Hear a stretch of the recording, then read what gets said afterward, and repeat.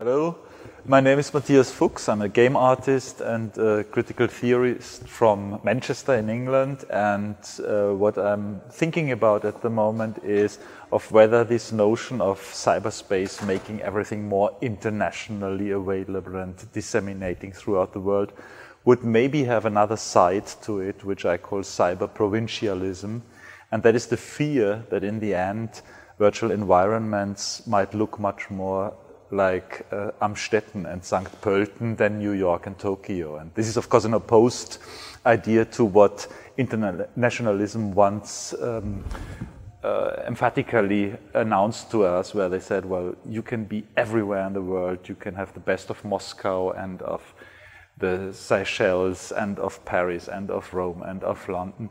And now if we look into the virtual environments, we recognize that the garden gnomes and the ducks on the pond and the little petit bourgeois cliches are all assembled in these fantastic virtual worlds, and that is what I call cyber provincialism. Are there negative side effects of this? Because on the other hand, you could also say, okay, birds of a feather flock together, and at least it's happening on an international scale, so it's kind of like the tribes, no matter if they wake up in Japan or in Austria, if they're interested in like fuzzy little gadgets, they meet, even if it ends up being a Stammtisch of cyber gadget freaks.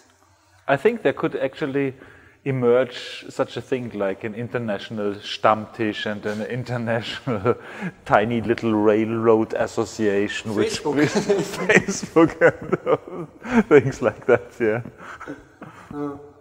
But are there drawbacks in this cyber provincialism? Like, I don't know, is there racism or nationalism? Is it being repeated and the same patterns emerge as they do in, I don't know, Amstetten?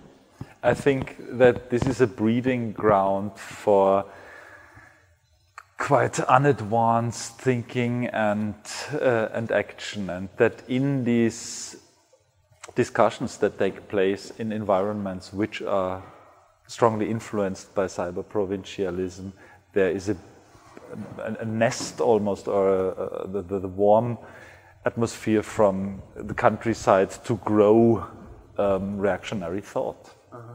And personal question, as the role of the artist in this, what is the possibility for an artist to intervene or to do something about it? Or?